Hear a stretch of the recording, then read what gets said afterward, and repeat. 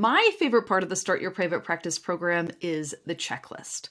I'm the kind of SLP who loves a checklist, and checking things off one by one has always felt so satisfactory to me. And I see so many SLPs and OTs who are thinking about starting private practices be completely overwhelmed with not knowing what the steps are to get started, or about worrying about steps that are like really down the line. So having a checklist with everything in order that you can just go through and worry about things as you need to worry about them is huge. So when people join the Start Your Private Practice program, often the very first thing that they do is to go into the members area, print out their checklist, and either put it in a binder or put it up on their wall and start working through everything one by one.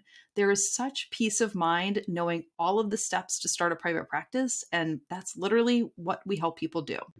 Want more information about private practice? First, make sure that you're subscribed and that your notifications are on. Also, check out the links below this video for more free resources to help you get started.